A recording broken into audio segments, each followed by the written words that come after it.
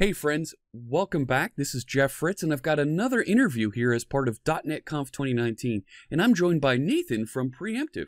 Hey Nathan, it's great to see you. Hello, good to meet you. So, PreEmptive, you make Dotfuscator. There's got to be some really neat things going on with Dotfuscator now that we have .NET Core 3. That's right. There's been a lot changing in the .NET world lately, and a lot that's changed in Dotfuscator to try to address it. Lately, we've changed how our builds integrate, how we integrate into the build process. It's really just our new way of integrating, and it's what our instructions say. And so .NET Core 3 has actually come along fairly smoothly for us. There've been some changes in the language and some changes in the build infrastructure, but the way Dotfuscator works just keeps working with the new stuff. Oh, that's great. And especially now that we have the new project file format and we have new ways that we can integrate and kick off things, that had to be a little bit of a hurdle for your team to cross to get to that it just works state that we all love to have, right? That's right. Yep. So yeah, if you look at our docs, there's a tab on the Getting Started page for if you're using .NET Framework, and there's a tab for .NET Core, and there's a tab for Xamarin. And so just depending on the platform you're on, the integrations instructions are slightly different. Oh, very cool. And it just works, yeah. Oh my gosh. Now, if I use Dotfuscator with a .NET Core application, do you see any kind of performance improvement when you move into the new .NET Core?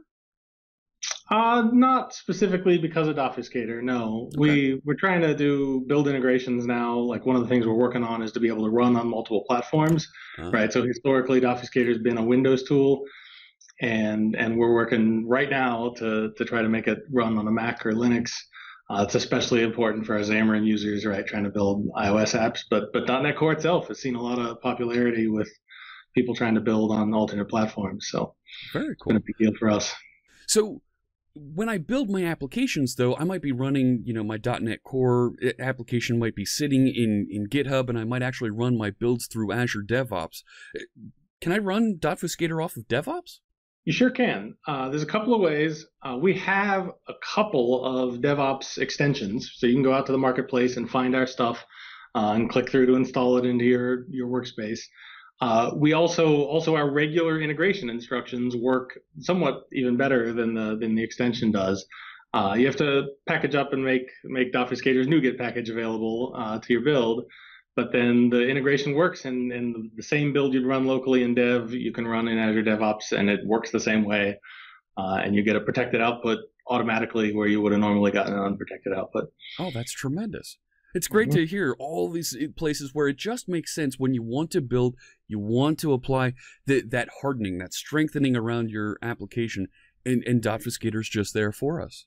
Yep. Yeah, that's been a big deal, right? So as .NET becomes a more cross-platform platform, right? Oh yeah. The security, the protection needs have changed, right? So typical desktop developers had kind of one stance, and web server-side developers had another, and mobile have another. And now that .NET is really got a presence in all those places, the need for the sort of thing we do has changed a lot.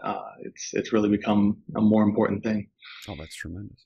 So if I want to learn more, if I want to get my copy of Dotfuscator, where should I go to check that out?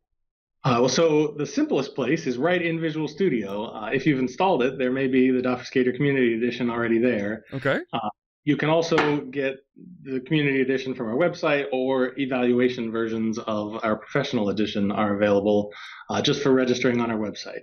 So it's a pretty easy process, and you can download an eval and get started.